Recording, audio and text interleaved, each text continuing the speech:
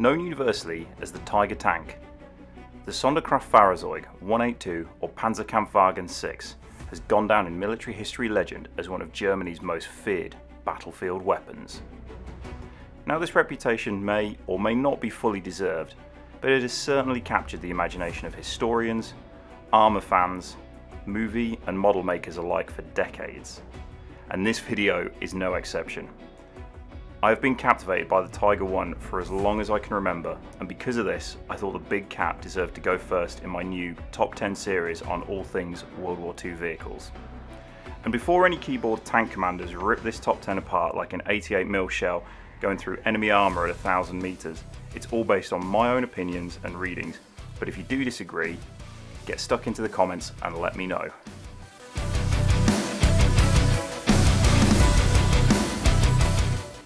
At number 10, the instruction manual for new tank commanders was as innovative as some of the features on the tank itself.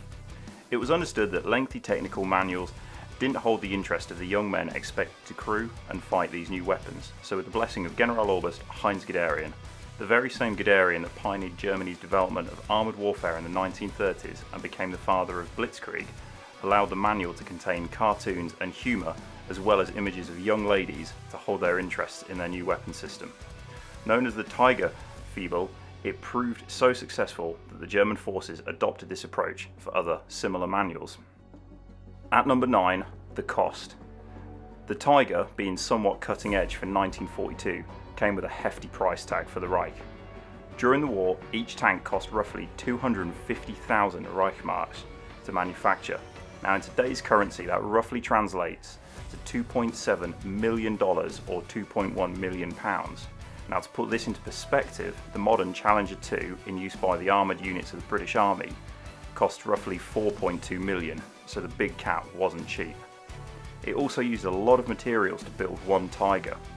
Roughly 21 105mm howitzers could be built for the same amount of steel used to make one Tiger 1 tank. At number 8, it wasn't easy to move around. For the Tiger to be transported on Germany's rail network, it needed two sets of tracks. The normal set of tracks was 725mm wide.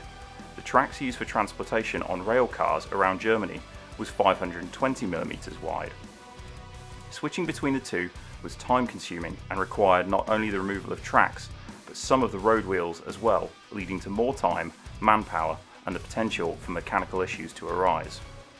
It was also a fat cat, weighing in at anywhere between 54 and 57 tons as production models developed throughout its lifespan.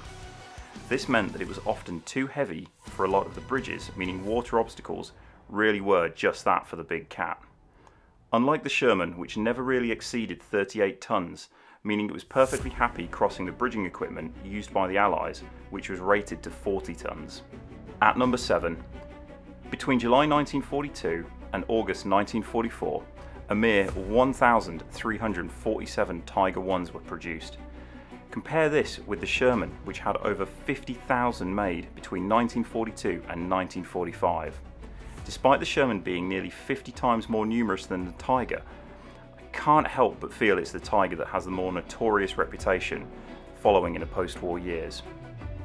At number 6, two German companies competed for the contract that would eventually become the Tiger tank. Porsche and Henschel produced designs for Adolf Hitler to review at his East Prussian bunker, the Wolf's Lair in Rastenburg. After further reviews and trials, the Henschel design won, in part due to the Porsche design requiring larger amounts of copper, which at the time was a strategic material for the German war effort and in short supply. At number 5, as I previously mentioned at number 6, Henschel won the design and the subsequent contract for the Tiger, but it was Ferdinand Porsche who gave the tank its nickname, Tiger. At number 4, it was thick, really thick. Frontal armour on the Tiger was 102mm compared to that of the Sherman at 76mm and the T-34 at 47mm.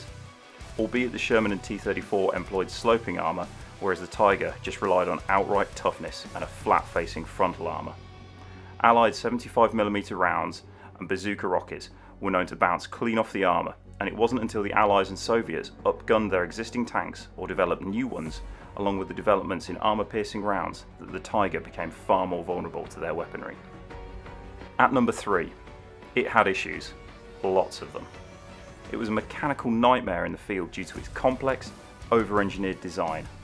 On many occasions, crews had to abandon their Tigers as mechanical faults were just too complex to fix in the field under the adverse conditions of the Russian steppe or the relentless pressure forced on them in Europe by the Allies. At number 2, like its namesake, it was a natural-born hunter. 88mm Kampfwagenkanonen 36 could fire a 10.2 kg or 22 pound armour-piercing projectile at 780 meters or 2,600 feet per second over an effective range of 3,000 meters and penetrate Allied armour. This meant that the Tiger could ambush Allied armour from range with ease, whereas the Allied and Soviet armour initially had to get far closer to stand any chance of eliminating their foe. And at number 1, facts, figures, dates and designs are all well and good, but the Tiger was more than the sum of its parts. Often, Allied reports of armour would specifically state that Tiger tanks had been sighted, regardless of if they were or if they were Panzer Mark IVs. The psychological effect on Allied soldiers far outweighed its effectiveness on the battlefield and far exceeded the numbers that rolled off the production lines in Kassel.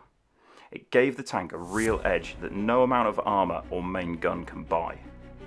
Eventually, tactics were developed by the Allies to hunt the big cat, but the presence it could command on the battlefield was felt up until the end of the war. Its legend has flowed through history, and that is especially true of its appearance on the big screen, making its first proper appearance in Kelly's Heroes. Now okay, they're really T-34s dressed up to look like Tigers, but for the time the producers did a great job. This carried on through the likes of Saving Private Ryan and Band of Brothers, through to the 2013 film Fury, which actually used the world's only working Tiger 1, Tiger 131, from Bovingdon Tank Museum in the United Kingdom. Now if you've enjoyed this top 10 rundown of the Tiger 1, please hit the like button and consider subscribing. And if you can, check out my video in the link above about one of the few surviving Tigers in Normandy, France.